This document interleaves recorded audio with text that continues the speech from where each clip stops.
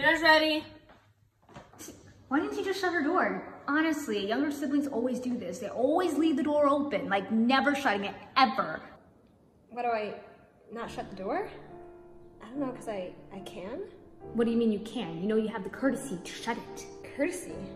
I didn't know younger siblings had to be submissive to their older siblings.